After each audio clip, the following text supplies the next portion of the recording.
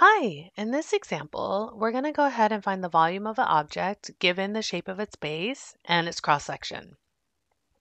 So here they give us a graph of this shape here, in which is the base of an object. Now we're going to compute the volume given the cross-section to be an equal angular triangle. So the the cross-section is perpendicular to the base and parallel to the y-axis. So an equal angular triangle is another way of saying equilateral triangle. It just means equal angular is talking about the angles, equilateral talks about the sides. But essentially they mean the same thing, where every angle is equal in a triangle and every side length is also equal. So if you may not know this information, there's always like Google or something else, but now that you're getting further into your calculus sequence, sometimes you will have to use references in other textbooks to help you, gather a formula that you may need or remind yourself. So in this case, I went ahead and drew a triangle in which we could see that every angle here is 60 degrees and each side is length A. So the area of that cross section would be 3/4, a square root of 3 over 4 times the side squared. And then the volume is the area times the thickness, right? So we can go ahead and start by finding the area of each cross section. So now if we go back to the base of our object, we can see here that at x equals 4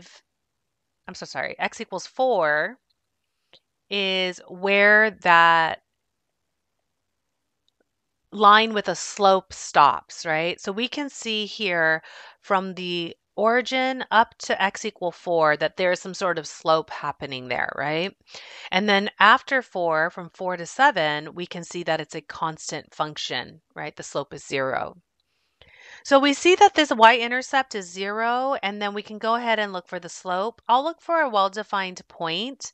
So here I'm going to go ahead and pick from the origin up to 2, 3. Okay, so the slope there would be up 1, 2, 3, and over 2.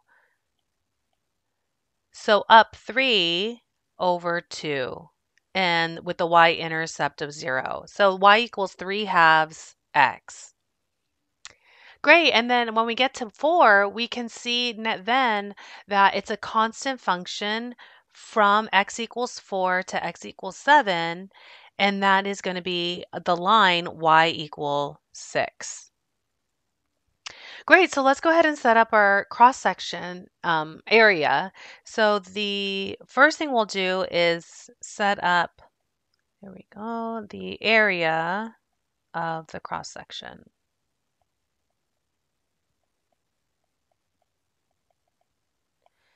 Okay, so the area of the cross section is for x less than 4, right, but to the right of 0, is going to be equal to that formula, square root of 3 over 4, times the side of the equal lateral triangle or angular. Okay, I'm going to leave a little more room here. Okay. So what does that look like? Well, let's go ahead and draw these little triangles. Maybe we can get an idea. I'll draw one here. So if the base of this triangle is this length, then the equilateral, all the sides will be also the same, right? And we can see that the thickness here is dx or delta x. But this will change, right, along this line, right? This base, this side, in which all the sides are equal, right? This side here, right? Notice that this point here on this line is only from the x-axis to that line. So I'm missing the entire base, right? I'm only getting half that base. I need this whole base. But really, this point will only give me from the x-axis to that line. So if I put in x, it's only giving me this distance there, that y distance. But I need the whole thing. Well, luckily that this shape is symmetric about the x-axis. I need that whole base. So I'm going to have from the x-axis to the line, and then, that's right, and double it, right? Get that whole base there, that whole line, right? Right now, 3/2 x only gives me from here to here. But if I double it, it'll give me the whole thing. So I'm going to go ahead and put in that 3/2 x. That's that only half of the base. And then we'll multiply by 2 to get that entire base of the triangle. Okay, and so now we can go ahead and deal with when x is greater than 4 up to 7, right? Still equilateral triangles, but what's nice is wherever I draw the equilateral triangle, and again, not drawn to scale, but all these sides are going to be equal. And no matter from x equal 4 to 7, notice the base or the side A is the same no matter where I draw it, right? Because of the constant function y equal x.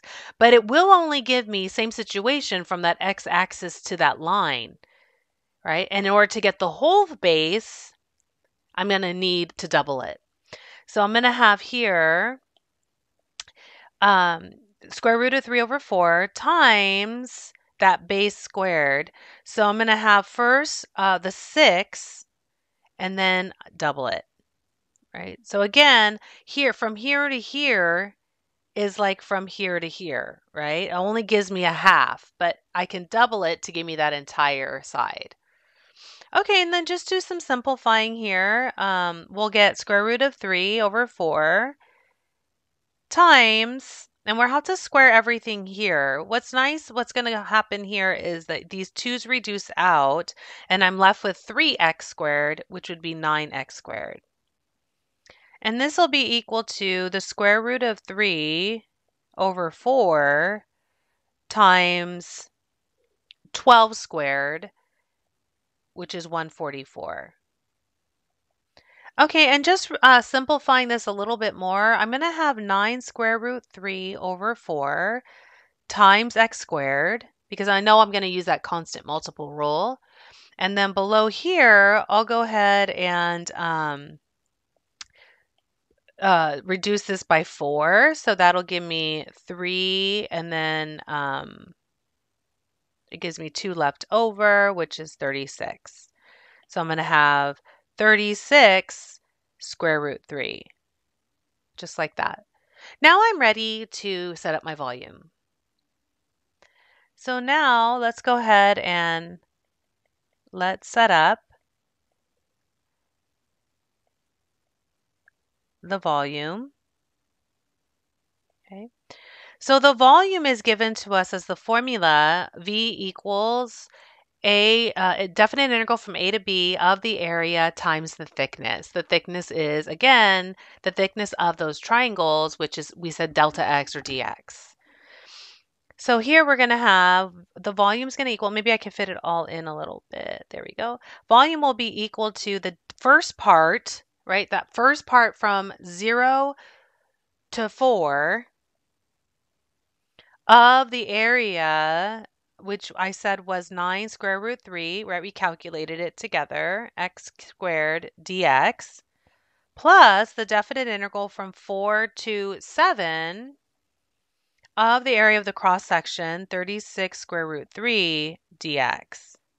Now this becomes a simple integration problem, and we're going to go ahead and have 9 square root 3/4 from the constant multiple rule times the antiderivative of x squared, which is going to be x cubed over 3, evaluated from 0 to 4, plus 36 square root 3, and using that property from chapter 1, we have 7 minus 4.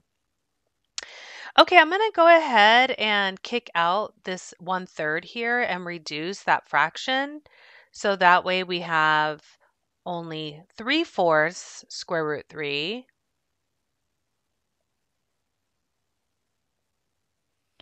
times 4 cubed minus 0 cubed plus 36 square root 3 times 7 minus 4, which is 3. Okay, so we can go ahead and simplify this a little bit more. I'm going to get 3/4 square root 3 times 4 cubed plus 36 times 3, which is 108 square root 3, right? 3. Yep. Okay, so I'm going to go ahead and reduce this a little bit. I'm going to reduce a 4 out, right? And then I'm going to go ahead and get 4 squared, which is 16.